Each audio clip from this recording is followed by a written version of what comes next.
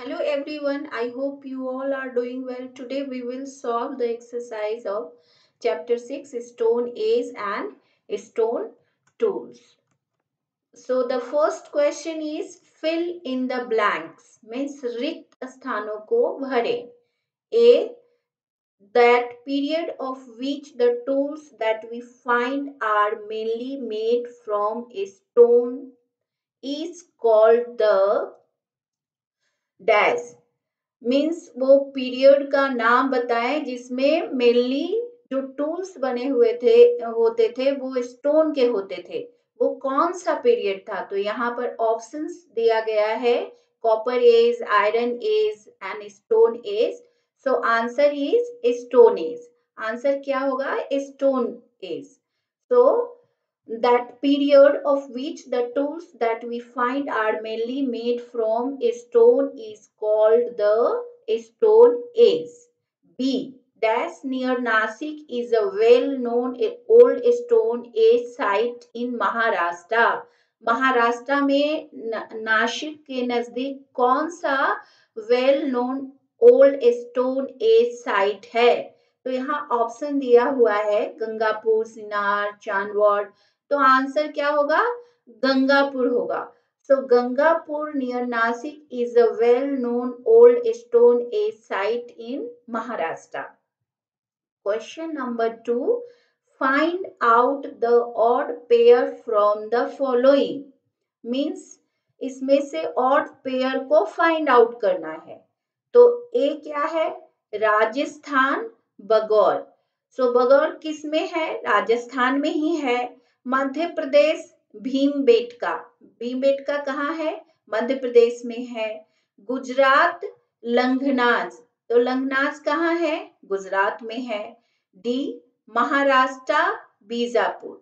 तो बीजापुर कहाँ है? कर्नाटका में है, महाराष्ट्र में नहीं है. तो ऑड पेयर कौन सा हो गया यहाँ पर? D, Maharashtra, Bijapur. Next question number 3, answer the following question in brief. Means निम्नलिखित क्वेश्चन का संक्षेप में आंसर दें. ए, how did man use the परकसन technique. Man ने परकसन टेक्निक का यूज कैसे किया? तो here I have given the answer with 2 points.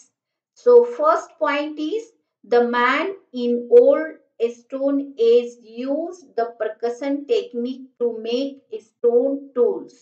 Man ने ओल्ड स्टोन एज में परकसन टेक्निक का यूज किस लिए किया? स्टोन टूल्स बनाने के लिए किया.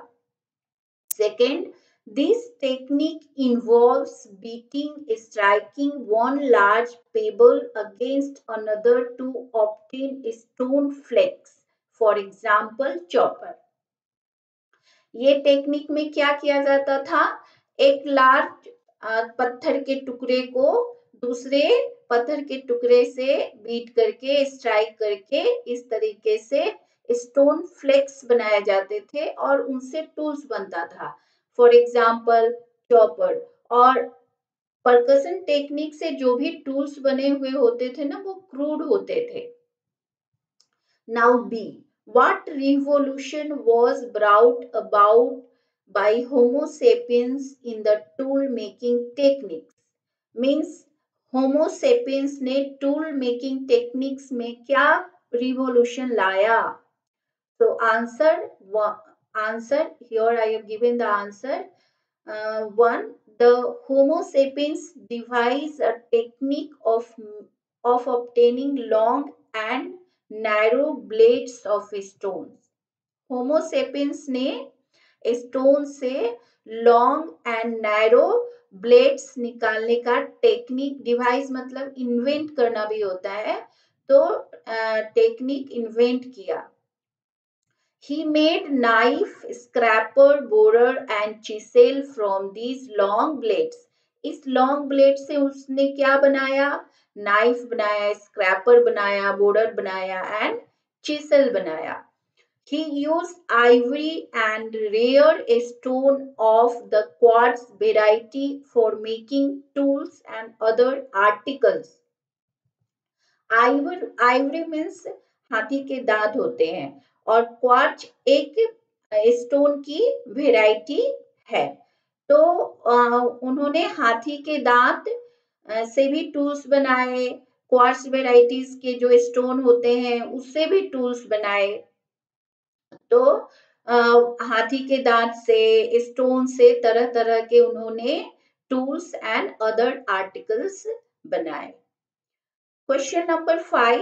Which of the following modern machine has stone grinder? इसमें से कौन से मॉडर्न मशीन में स्टोन ग्राइंडर यूज किया जाता है? So option, here is options are given: mixer, floor mill and juicer. तो मिक्सर में नहीं यूज होता है, जूसर में भी स्टोन ग्राइंडर यूज नहीं होता, तो आंसर क्या होगा? Flour mill. Here I have given the here I have shown the process of making the stone tools. You can see over here how in the stone age people used to make the stone tools. Here I have tried to explain this by showing this picture. I hope you all understood this question answers. So here I am ending this, and goodbye and thank you.